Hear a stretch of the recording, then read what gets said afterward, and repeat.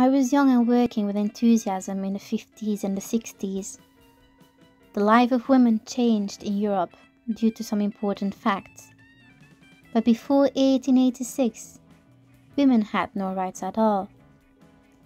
The first wave of emancipation started when two American ladies were refused entrance to the Court of Justice in London. As a result from this refusal, they concluded that an international council should be founded to emancipate women worldwide. And the International Council of Women was founded in Washington in 1886 by 5 countries, of which the USA, England, France, and 2 other countries. New Zealand and women of Down Under also obtained the same rights throughout the British Empire. In Belgium, however, women got only voting rights in 1948. It was a way to recognize the women who fought during World War II. Women and men worked in separate workplaces.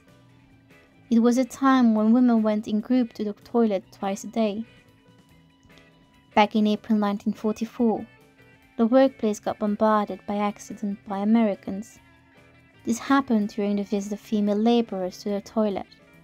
It saved their lives. Ever since 1954, women don't go to the toilet in group anymore. I worked at Heerwaard photo production plant during the golden 60s. In Belgium at the time, women had to leave the factory after marriage, as they were supposed to start a family and stay at home, as in good Christian families. Women were also paid less in the same functions as men. I remember saying to my boss, as a personnel manager, which is today's human resources, good workers leaving the factory is a loss for the firm, as they have to be replaced by new ones who still need to learn the job.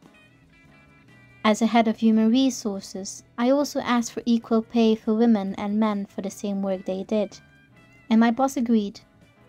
Since 1957, women got equal pay and equal rights at the factory. Hereby, I wish all human resource managers to keep fighting for equal rights and pay. Everyone involved in the professional context should take up this task.